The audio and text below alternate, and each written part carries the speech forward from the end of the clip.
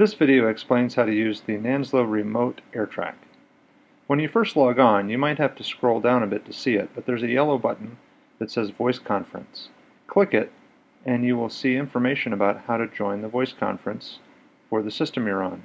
In this case, you can use your computer or you can dial in with your telephone. If you have any trouble joining the voice conference or need other assistance, you can email the lab techs at the email address on the screen. To take control of the interface, right-click and select Request Control of VI.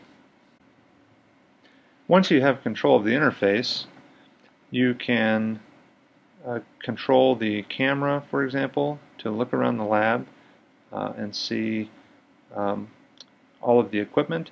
You can use presets on the camera controls to zoom in on particular parts of the equipment that are listed in a pop-up box. And you can switch cameras if there is more than one camera on the apparatus. The other cameras can give you a different perspective on the equipment depending on what you're trying to look at. For example, here we're taking a closer look at the electronic balance, which we can use to get the mass of the sled. And here's the sled sitting at the launcher end of the track. We can raise and lower that end of the track with this control by choosing how high or low we want to place it and clicking on Go to Position. Since the launcher was not turned on, the sled just slides down the track. However, we can bring it back to this end of the track by lowering the launcher end and turning on the electromagnet on the launcher by clicking this button. And then when we lower the track, we can see the sled come sliding back down the air track and connect up to the launcher, which is now energized, so the magnet holds on to the sled. So this time when we raise the track, the sled stays attached to the launcher, and we can release it by clicking Click to Launch Sled. When we release it, it starts a timing cycle that collects data from the 4 photo gates that you can see on the screen.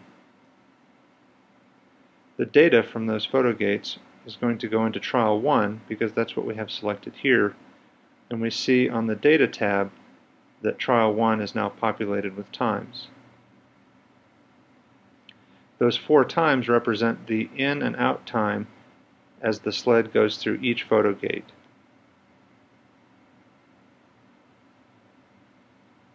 Trial number 2 is currently empty.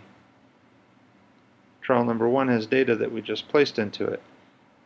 So if we increase the trial number to trial number 2 on the data collection screen, we can go through the same process again,